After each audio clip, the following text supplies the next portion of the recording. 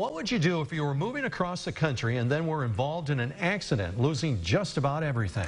Yeah, well, unfortunately, it happened to a local military family. And tonight, Taylor Williams sat down with one of the members of the family. She joins us now in the newsroom with the latest. Taylor. Thanks, Sadie and Mike. Keaton and Alexandria Ward were on their way from Terre Haute to their new home, Fort Bragg in North Carolina, when the unthinkable happened. Now the family stranded in West Virginia and asking for prayers and help. Todd Ward is counting his blessings after his son Keaton and his young family had a close call while driving in West Virginia Tuesday afternoon. It's stressful, but they're grateful. We're more grateful than anything that they're okay. Keaton and Alexandria Ward are both Terre Haute South grads, recently married with a new baby. The couple and their 2 children were on their way from Terre Haute to Fort Bragg, North Carolina, where Keaton is set to report on Monday when they were involved in a 5-vehicle accident. A trash truck either didn't signal or didn't give any signal it was going to stop.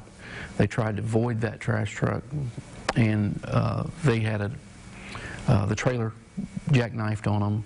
Semi coming the other way took out that trailer with her car on top of that trailer, and then it came on past that and hit Alex was driving at the time, and it hit Alex and Keaton's car and totaled it completely. Alex and the couple's 3-month-old Oakley were transported to the hospital and sustained minor injuries. The family found themselves halfway to their destination, stuck without transportation and worries that Keaton won't make it to base for duty on Monday. Our NBC affiliate in West Virginia caught up with Keaton Wednesday.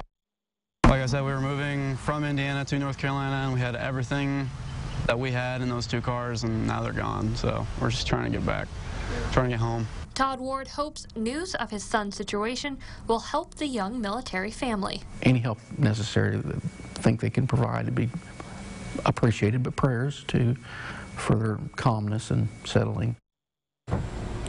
Now, we are in the process in contacting the Red Cross to see if the organization will be able to provide some help. We'll keep you updated on this story. Taylor, thank you for that report. Now, if you would like to help the family, we'll have more information on our website, mywabashvalley.com.